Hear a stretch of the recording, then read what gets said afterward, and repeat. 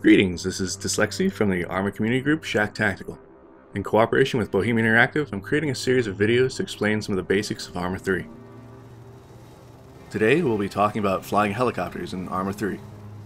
We'll go through the basic flight principles of helicopters as they pertain to Arma 3, starting with a takeoff and ending with a successful landing. If you'd like to easily practice helos by yourself, simply launch Arma 3, go to the editor and load a terrain, then double-click on the map to place a unit. Select the type of helo you'd like to fly and position it at a suitable takeoff site.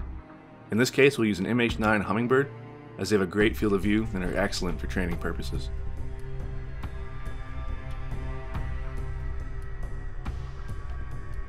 Once you're in your helo, there are a few aspects of the interface you should familiarize yourself with.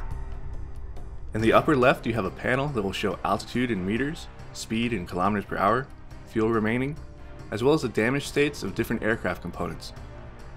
From top left to bottom right, these are your hull, engine, instruments, anti-torque, which is also known as your tail rotor, and your main rotor. Red indicates that a system is destroyed or close to it, while shades of yellow and orange indicate damage. To power on your helo, press your Q or Z key by default. These control what's known as a collective. In short, this makes you ascend or descend. Your helo will take a moment to spool up. When it's ready, tap your Q key a few times to come into a low-level hover. Hovering is a critical part of being a helicopter pilot. Not only will you need to be able to hold a hover from takeoff, you'll also need to know how to decelerate from normal flight into a hover to facilitate landing. Use your mouse for fine-grained control of pitch and low-speed yaw, while your W, A, S, and D keys will control more significant amounts of pitch and roll. X and C will act as your rudders, which allow you to do a level turn like so. You can fly just fine with only a mouse and keyboard. Joysticks and other peripherals are optional.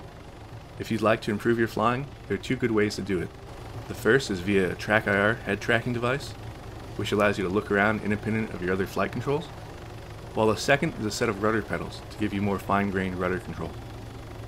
Once you've established a decent hover, transition into forward flight by tilting the aircraft forward. The more you tip forward, the faster you'll accelerate, though you'll also begin to descend in altitude once you pitch too far. You can counter this by applying more collective via the Q key, or by raising your nose again. Raising the nose substantially will result in a climb, while lowering it will result in diving flight. Due to the airflow over the aircraft, you'll find that your tail rotor becomes less influential at high speeds. While you can still yaw somewhat, you'll no longer be able to do a full tail rotor turn until you've slowed back down again. Maneuvers at high speed will instead rely on banking the helo and using pitch to change direction. Your flight altitude will depend largely on the terrain, obstacles, and enemy threat in any given area. Helicopters are able to maintain extremely low-level flight with an experienced pilot. This can allow them to stay behind terrain or obstacles that mask them from enemy fire or observation. When flying low-level, keep a sharp eye out for anything in your flight path. Power lines are nasty surprises, but you'll also be at risk of hitting poles, trees, and even particularly large rocks that happen to be in the way. When planning your flight route, pay attention to the terrain in the area and what threats might be present. Plan for both enemy presence and natural or man-made obstacles, and fly accordingly.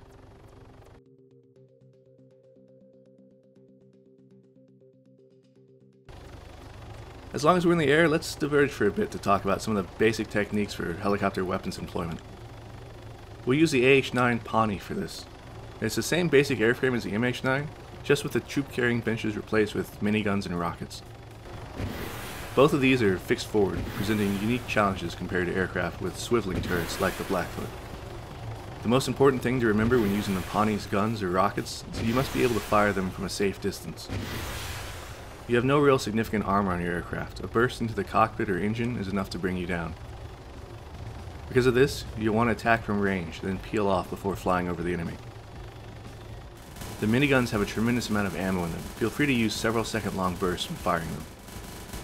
The further away you are, the more the bullets will spread out during their flight, making a hit against enemy troops much more likely due to the larger impact area. Rockets, on the other hand, should be fired sparingly. Be precise with them, and you'll find yourself doing far more damage in the end. A single rocket is enough to destroy any infantry target and potentially disable or destroy light vehicles. while a few can knock out several heavier vehicles. Avoid salvoing large numbers of rockets at a time, it's inefficient. In short, don't get greedy. A cautious attack helo pilot is much more likely to make it out of a fight alive than one who takes unnecessary risks.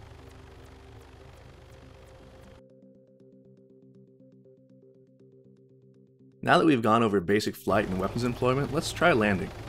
To slow down, utilize a combination of pitching your nose up while decreasing the collective. If you match these two movements, you'll find yourself slowing down without gaining or losing altitude. I call this a bleed flare, since you're bleeding your speed off without changing altitude in the process. When closing on your landing zone, it's best to fly a slightly curving path towards it. This allows you to get a better understanding of the lay of the land, any obstacles nearby, or where you might find the best place to touch down. Once you have a good feel for it, pick a spot and fly towards it, descending and slowing as you draw closer.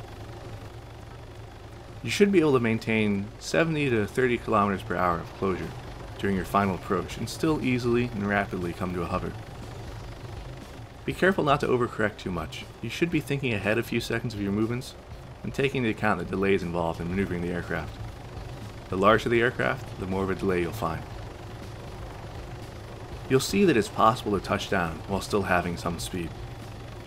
As long as the terrain is clear and you're reasonably steady, a touchdown at low speed will be just fine. The key part is your vertical descent rate. You'll want to tap your Z key as you make the final descent, such that you touch down with the minimum of vertical speed. Once you've made a successful flight from start to finish, the best thing to do is to look back at what went right, as well as what you think you need to improve on. There's no shortcut to becoming a good Arma pilot. Practice is the key. Start with the basics, work to refine them, and challenge yourself more and more as you gain proficiency. Ensure that you build upon solid fundamentals and don't rush too deeply, too quickly. Skill will come with time and practice. If you'd like more guidance on how to fly in Arma, to include auto-rotation, coping with tail rotor loss, and various other topics, I recommend checking out my Art of Flight series, which you can find linked in my channel's playlist.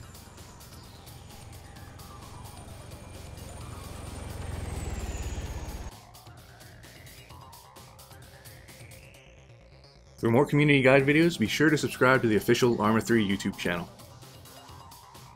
For other Arma 3 updates, keep track of the official website, Facebook, and Twitter pages. If you'd like more in-depth tutorial and multiplayer gameplay of Arma 3 and previous Arma games, I'd also recommend you check out my channel here. This is Dslyecxi, and I'll see you on Altus.